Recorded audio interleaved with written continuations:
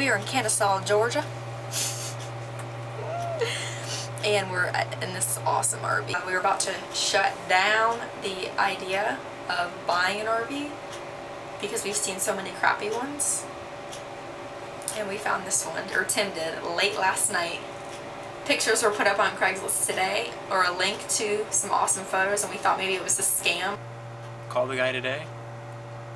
He told me nothing but great things about all he's done to it.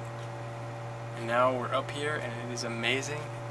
And we've been thinking about going as far as Vermont and New York to find one of these things. How far did we drive? Is. We drove an hour and 10 minutes to Kennesaw. And we are gonna buy this thing. There's Timmy. He's really excited. There's me! Hello! Isn't it funny that you loved all this kitchen stuff and I'm like excited about the engine? Yeah, I don't care about that. I don't know anything about engines. I'm excited about like the water tank and propane and how the refrigerator works. Alright. Alright, we're cruising, test driving. What do you think, second gear? Whoa!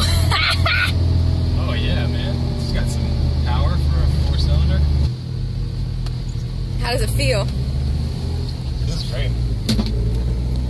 I'm gonna hang on to that fan. I feel like I'm driving a car, you know? Okay, cool.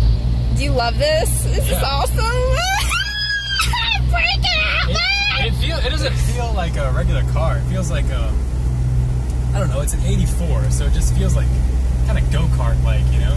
Well, we haven't told them we're gonna buy it yet, but are we gonna buy it? Should we try to get a deal? I don't know, I'm scared. Pay what they're asking.